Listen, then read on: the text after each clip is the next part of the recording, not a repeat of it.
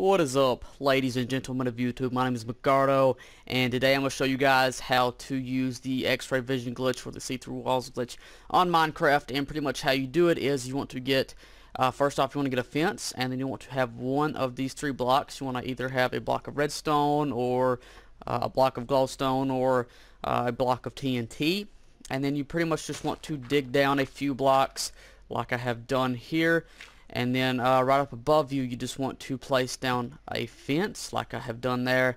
And then on the fence, you want to put one of these three blocks on the fence, like right up above you.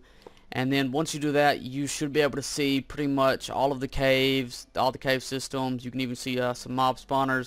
So you can see there's one over there, and then there's one right there, and then there's even one right there, as you can see.